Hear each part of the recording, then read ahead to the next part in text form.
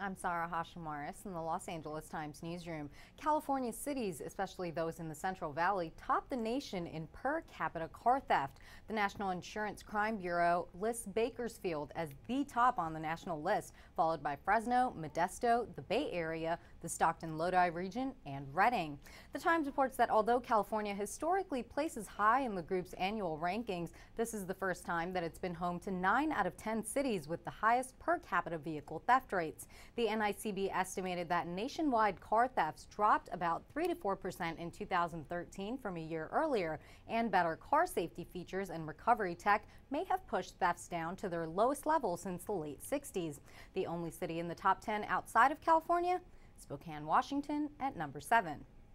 Stay with us for more on LATimes.com and at LA Times on Twitter.